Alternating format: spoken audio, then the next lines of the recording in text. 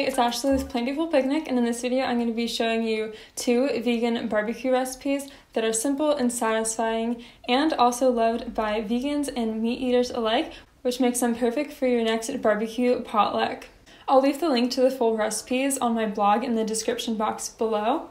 First off, we're going to be making some meaty barbecue seitan and then add veggies to make barbecue kebabs. To make the seitan, we will first need vital wheat gluten, chickpea flour, nutritional yeast, onion powder, garlic powder, smoked paprika, and black pepper. Then mix well.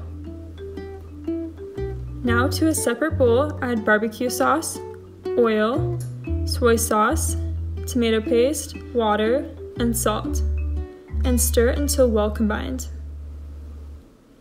Now add your liquid mixture to the dry ingredients and mix until well combined. Depending on the consistency of your wet ingredients, you may need to add a bit more vital wheat gluten. I'm adding about a tablespoon of vital wheat gluten at a time while mixing it in. You want the dough to have a thick and elastic consistency.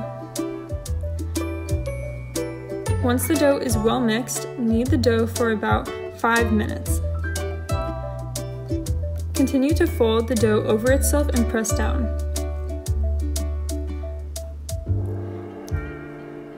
Next, tear off small pieces of seitan and roll them between your hands. Then wrap each piece of seitan in tin foil and place onto a steamer over water.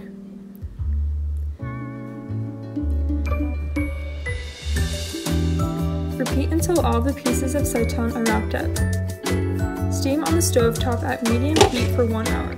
Now cut up your veggies into bite-sized pieces. You want the veggie pieces to be all about the same size so that they cook evenly on the grill.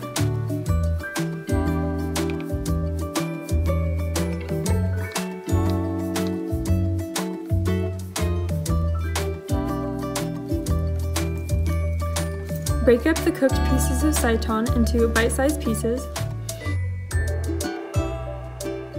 Now you're finally ready to add everything to the skewers. I like to alternate different types of veggies with seitan.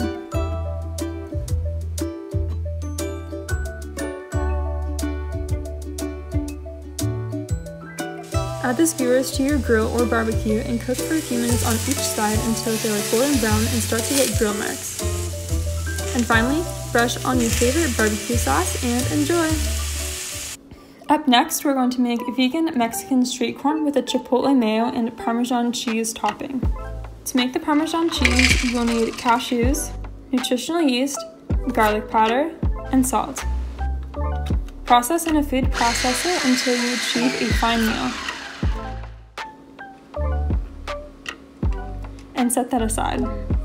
For the chipotle mayo, add soaked cashews, garlic powder, smoked paprika, cumin, chili powder, chipotle chili powder, salt, water, and lime juice to a blender, and blend until very smooth. At this point, I transferred the mixture to a Ninja blender because the food processor wasn't doing that great. Now remove the husks from the corn. You could take them partially off and tie them, or you could keep tearing them up and French braid them to look extra fancy schmancy.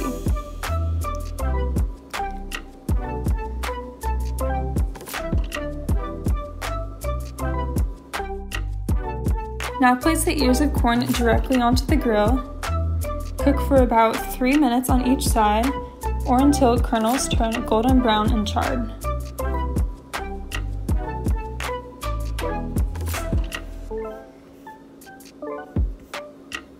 Finally, drizzle the chipotle mayo over the cooked corn.